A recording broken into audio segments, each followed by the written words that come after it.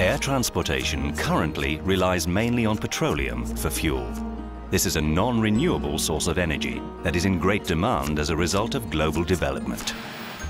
On the economical side, we look at alternative fuels as a way to mitigate the tension on the supply side in energy demand. On the ecological side, on the other hand, we look at alternative fuels as a way to both improve the local air quality and the global warming aspects. To move on from an all-petroleum system, there are several different technologies. We already know how to transform plant energy into fuel, the great advantage being that the crops grown as fuel absorb a part of the CO2 released by aircraft. But today's biofuels provide 30% less energy than kerosene and freeze too easily. The same is not true for synthetic fuels. Synthetic fuels are produced from a hydrocarbon source using a specific process which first transforms the biomass in a gas and then convert that gas in a liquid fuel.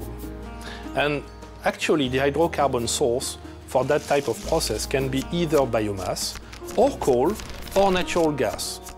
Of these three, only biomass resources are renewable. But if we had to rely on today's available crops, the industry's fuel requirements would compete with food production or lead to rampant deforestation.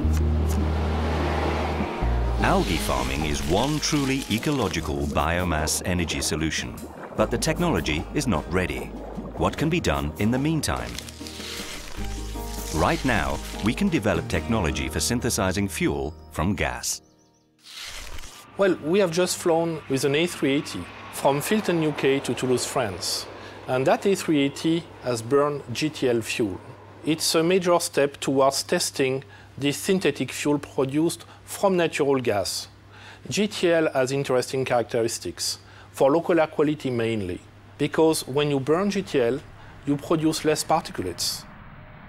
Well, we try to take benefit of having this fuel for the first time available. We have done maximum takeoff power, we have done maximum altitude, maximum speed.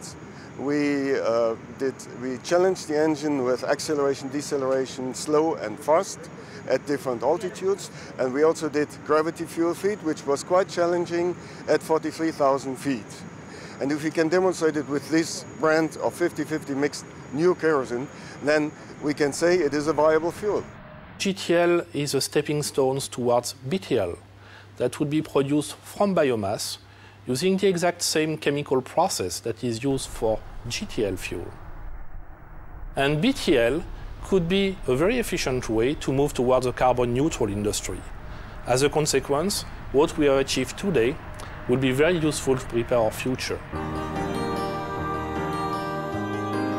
Today, Airbus is committed to bringing people all over the planet closer together while minimizing the impact on nature.